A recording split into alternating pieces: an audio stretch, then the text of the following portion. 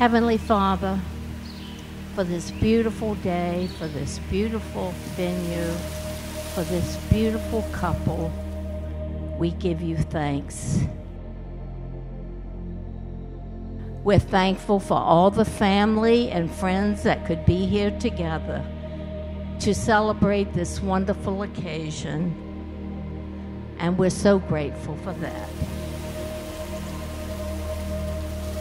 They say if you have one true friend in this world, then you are extremely lucky. Well, Rachel is that person for me. She has been by my side through it all, and I would not be who I am today without her. In all of the years I've known Rachel, I can say I have truly never seen her as happy as I have since Brendan has been in her life. Who would have ever thought she'd meet the love of her life on a spring break cruise with her mom? But I will never forget the day Rach got back from that trip and immediately texted me about this cute boy she was already claiming to marry one day. You like it? I love it. Sorry. You're okay. Oh my God, you're gorgeous. Thank you, Rach, for being my biggest cheerleader, my best hype girl, voice of reason, and best friend. Having you by my side has been one of my biggest blessings in life. Brendan, you're one of the greatest guys I've ever met, and I'm lucky enough to call you one of my best friends.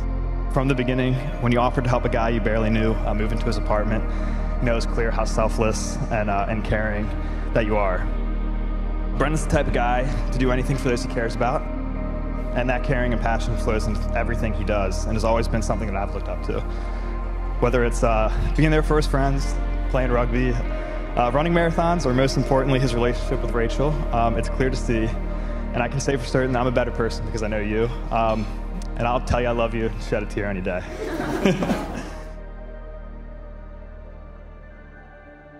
Rachel Maxwell, I love you, and you are my best friend. You are my best friend in this entire world, and I know that there is no one else out there that I could call my soulmate besides you. You are interesting, charismatic, and as much as it pains me to say, you're funny. Finally. You're loving, and you're tender, and you're kind, and you're sweet, and these are all traits that I love about you. I'm excited that I get to spend today, tomorrow, and the next together with you by my side. To my Brendan, I think about the day when I get to tell our future kids how their mom and dad met.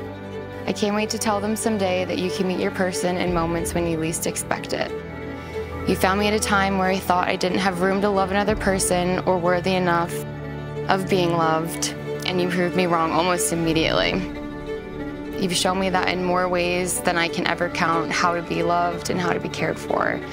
You show me what real love is supposed to feel like and look like. This feels like just the beginning for us. I can't wait to see where being husband and wife takes us. I hope we never stop learning new things about each other. I hope we never stop growing together and growing stronger as we enter this new phase together. It's so evident the love and admiration Brendan has for you. I could not be happier knowing you have found your best friend, your husband, and your other half all in one. As someone who has loved Rachel for all of these years, thank you, Brendan, for loving my friend so well. Nothing makes me happier knowing she has found someone so supportive, thoughtful, loving, and always willing to put her first no matter what. I couldn't have asked for a better person for my best friend. You two have created such a beautiful life together, and I have watched you two go through some of the best times together and stand by each other's side through some of the toughest. You truly are my best friend. I know it's cheesy, but in the entire world, you're the only person I trust with my heart. We will not falter, and we will make it through anything. I vow to stay true to myself, and I vow to stay true to you in our marriage. Even though I was the one who bought you the first drink, I was the one who messaged you on Instagram, I was the one who kissed you first, and I was the one that said I love you first. Those are the greatest firsts I've ever had in my life, and I know that they're going to be my last. I vow to always keep that feeling, that same feelings, for the first time that you said I love you, and on that first time that we went on our first date. Through every good day and bad day, no matter how hungry or tired either one of us gets, I promise to always feel that feeling. And I want you to know that for the rest of our lives, I will always be there for you. I vow to continue being the man that you fell in love with, to meet every expectation and goal that you have of me, for better, for worse. I want you to know that you will always be supported from me, from my family, and everyone that loves you here today. By the power vested in me, by the great state of Florida, most importantly, the internet, I now pronounce you husband and wife. You may kiss the bride.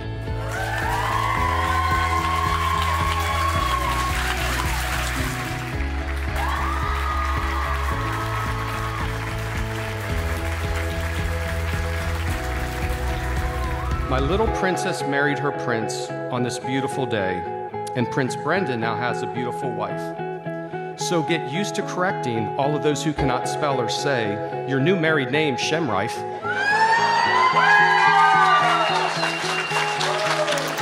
The time has flown by from the first time I held you to now in your wedding dress.